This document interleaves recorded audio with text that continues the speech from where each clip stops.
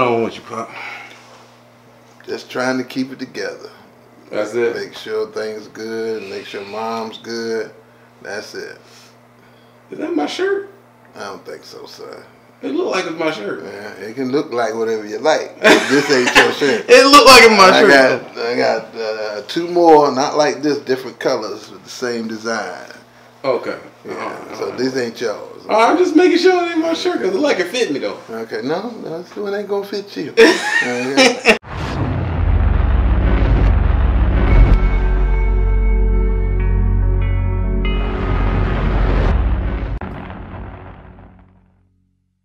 Okay. All right, Pop. Well, I touched on something, as I usually do, and got a big reaction off of it. Night driving. There's a heavy insurgence.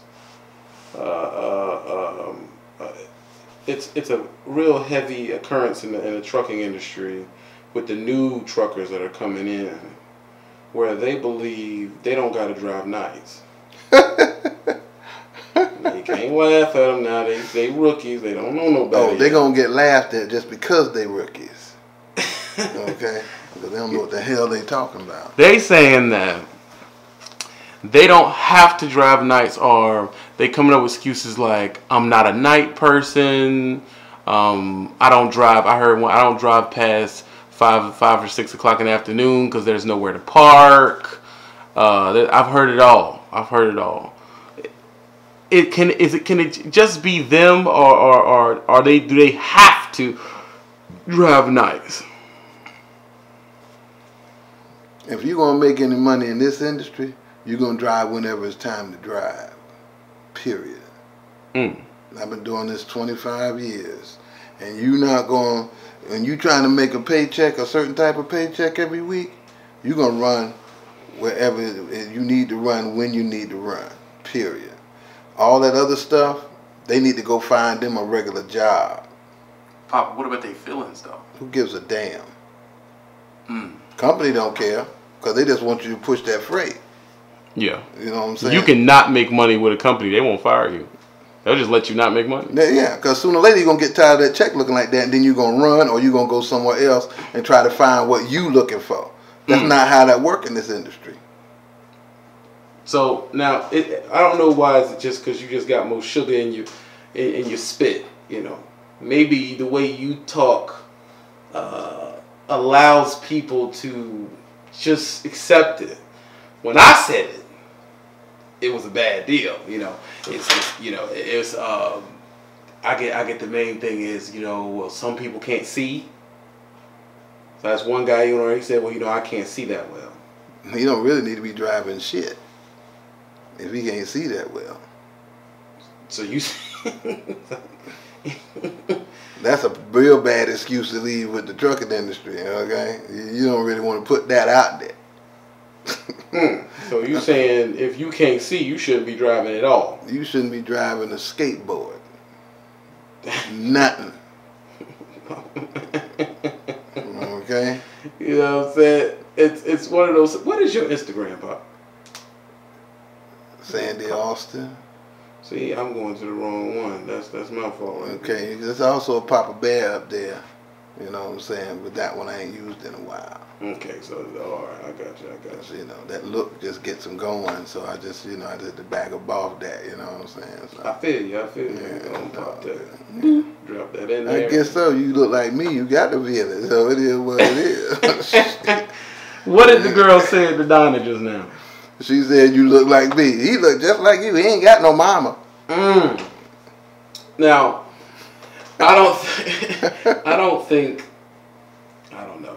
think that in this short of time. You need your phone? No, I'm good. Leave that shit right there. Ain't nobody. No, it is. You got the biddies on you and all that. I ain't got time for it. You ain't got time? Okay. I'm good. You look content lately. What's going on? You look really content. Just trying something different, son. Just chilling. A lot less headaches. You going to celibate? And everything. Say again? I can't even say that bullshit you said. You know celibate, whatever the hell.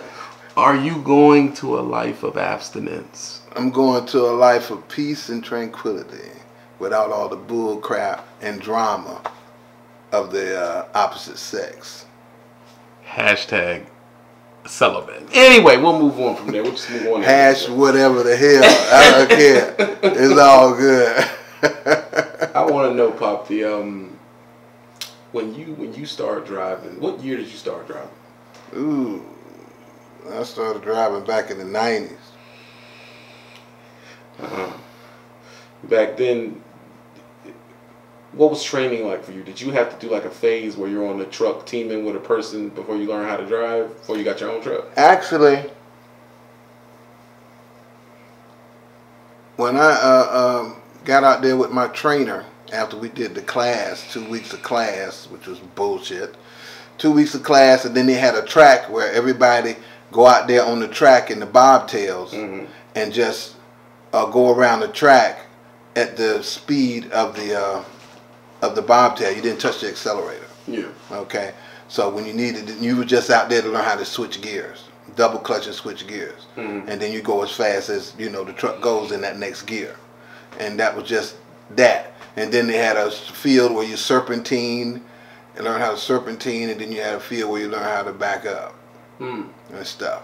That was C1 truck driving training school up in Indianapolis, but they shut down for some reason. I don't know, and I don't really care.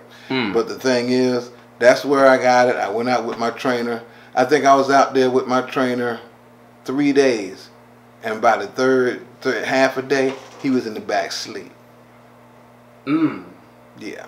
Either you can do this or you can't. Yeah, because I heard a friend of a friend say that a friend of theirs went to a trucking school and they sent them home and said they didn't request the skills to be a trucker. Like they just basically said you don't got it. Yeah, either you got it or you don't. That's just the way it is. If I'm sitting over here in a training seat and I'm white and as a ghost and all my curly black man hair is standing straight up on my head, you need to get the hell out the truck immediately. You ain't driving nothing because I'm going to fail you. Okay? So, he was in the back by the fourth day, by noon, he was in the back sleep the rest of the 3 weeks we were out there. Until it was time for him to drive, then I was in the back sleep. Then we switched up, then I drove. He ain't even looked no more to see what I was doing. Y'all was just teaming at that point. Pretty much. Because I didn't need him there. He said, you ready to go back to Charlotte? I said, whenever you are. He said, you got this. Went back to Charlotte, got in the truck, got my own truck. Went to work. And that's when the whoring began, huh? I don't know nothing about all that stuff. Let's get to the good stuff. I don't know about all that. What was all the cheeks at on the road? That's what we want to know. Back then, everything was in the horseshoe. What's that? You know about the horseshoe, right? No. Okay, well, the horseshoe might not be there no more. But anybody looking at this video that's old school like me, it's got a little time in, know where the horseshoe at. That's up there at the TA in Oklahoma City. Okay? All the chicks from the strip clubs will come hoeing over there. And believe me, there were some hammers back then. What is... Oh, stop. Because when you say stuff... But what is a hammer? Brick house, hammer. I mean, boom, boom, bam, okay? Girl had it. All the old school brothers, y'all know what I'm talking about, okay? Those strip clubs had some bad mamma jammers up in there. It was some hammers. It was some hammers, okay? Not hammer, hammers. Okay? Plural. Okay, we black, okay? We don't use all that extra stuff, okay? Hell, there's a hammer. It was some hammer. Okay? All right. Don't play with me, son. Okay, we got a good time. Okay. All right. Now, what was you bringing home a week your first year? My first year, I was driving company. How much you get a mile? And I was bringing home $600 or $700 a week. That ain't bad. For the 90s, that ain't. So, what was you getting a mile?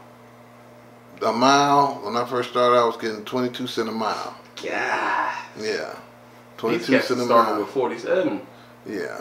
Well, things have gotten better. See, now that confuses me, that right there. Because if you hear other people say things have gotten worse. That's all depending on how you're looking at it and what type of driver they are. Owner-op say it's getting worse. I believe that it is to some degree it is getting worse as far as the rates are concerned, because nobody wants to pay. They're still trying to pay yesteryear's money for today's economy. You know what I'm saying? And instead of you know they're making a killing, the brokers are bull crapping around instead of paying what needs to be paid, and so they can make more money on the back end. You see what I'm saying? And try to cheat the driver, but the driver's got all the overhead and expenses. You know what I'm saying? You know, nobody wants to be fair because everybody's greedy.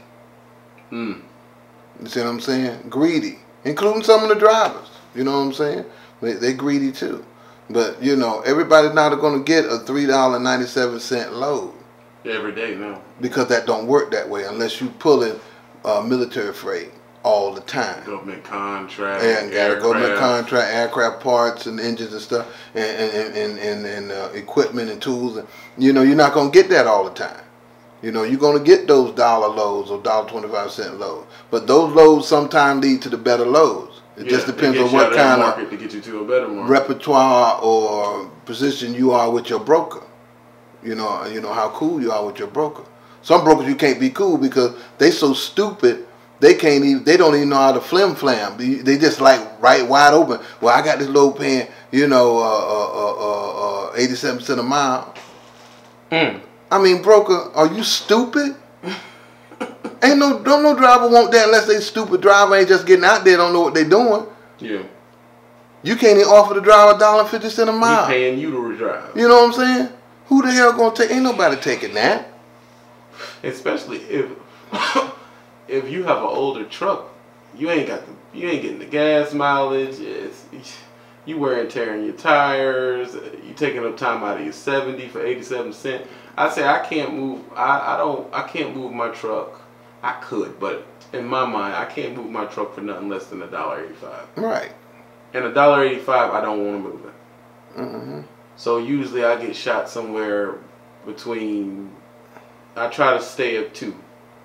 If you can stay at 2, you can make money. Yeah, 2 and up. Yeah, you can make money. And they can go up to 326. But you got to be in the area where you can make those kind of monies, or unless you got those type of contracts. You know what I'm saying? Or you got something going with somebody. You know what I'm saying? Or something private or stuff like that. Or you got a few trucks hooked up with a company that's paying X amount of dollars and stuff like that. But these brokers are crooks. They just crooks. And I'm just putting it out there. I done went out there and did the broker thing with my boy. You know what I'm saying? And they crooks. They crooks. Most of them are crooks. Not all of them. But most of them are crooks. And they just trying to beat you every which way but loose. But they ain't got no overhead, so they don't care. But they gotta care because that load gotta move. But so they find some stoolie that'll move it. You know what I'm saying? Somebody will move it. What's a stoolie? Dipshit, dumbass, knucklehead, fool, however you want to put it. This is the new era of PC. What's that? Political correctness. Man, ain't no political correctness. People have feelings. Ain't no political correctness in the White House. Ain't no political correctness nowhere. You called them dipshit. Okay. Okay. Yeah. Okay. You know. Shit. Maybe they just don't know how to pick their loads correctly yet. Well, they'll learn after they go broke. they'll figure it out. You know what I'm saying? You pull the load board, all those brokers out there, new brokers are coming out every day. They dropping stuff on the load board, or they'll go and get a load from somewhere else and put it up there. And then as soon as they put it up there for such and such, they'll put it up there as bait for this such and such. And the guy call and get on it. Then some other guy call, and he'll bid him lower than the other guy to get him to take it. You see what I'm saying? You know, and all that foolishness. The broker gonna make money.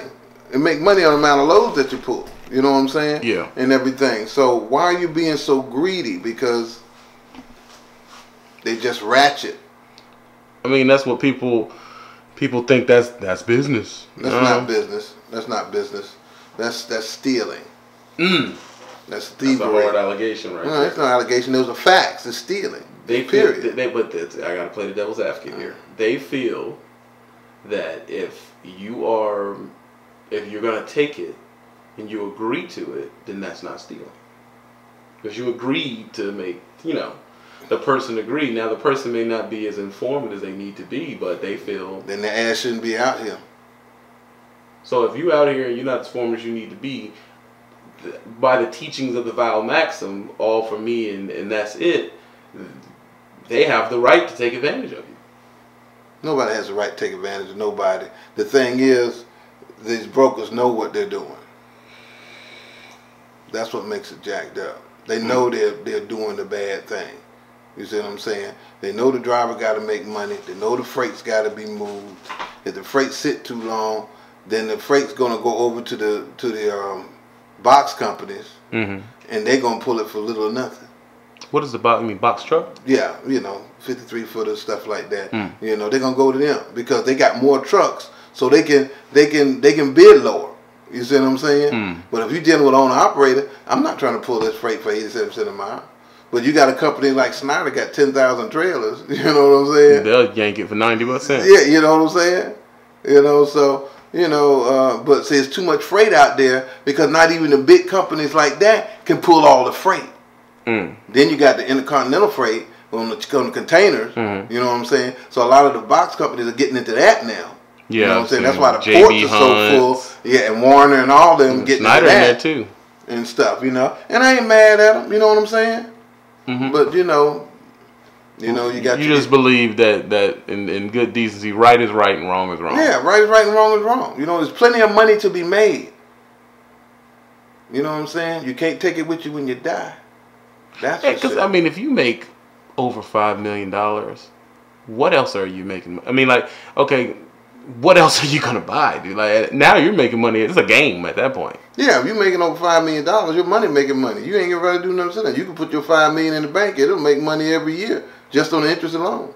You can get a check coming to the house every month and still make money. Because that's the main dream of every trucker that comes to trucking school. I'm gonna get in there. I'm gonna give me 10 trucks and I'm gonna go home. And I'm just they caught up on the dream, not on the doing. Okay, because it's harder to do than, you know what I'm saying? And, you can do it if you got the money to get 10 trucks and you have money to invest in your company like that. You know what I'm saying? Then you got money set aside for breakdowns. You know what I'm saying? Then you got your money for your insurance, your plates, and all that, which is very expensive. Okay, one truck would, you got to get your rights and all that. All that costs money. You know what I'm saying? And plates per truck, for $1,800 per truck, 10 trucks. You know what I'm saying? And then you got drivers. Then you got to deal with the hassle of drivers that don't want to work. They just sorry. Just sorry. Just sorry. I listen to drivers. I'm at the truck stop. I'm eating. I listen to drivers, and I can pick out the sorry drivers. Just because of how they talk. The PA at the bar. Around that little round circle thing, they be talking back and forth. Talking. They ripping us off. They ripping us off, but you sitting here talking, so they're going to make some money. Or getting your 10 hours or whatever. You want to sit here and complain. I don't have time to complain. Because number one, I'm blessed. To even have a job. And anybody that's working, that's making a decent wage is blessed to have a job. So you don't have nothing to complain. You don't have nothing to complain if you're on this side of the dirt.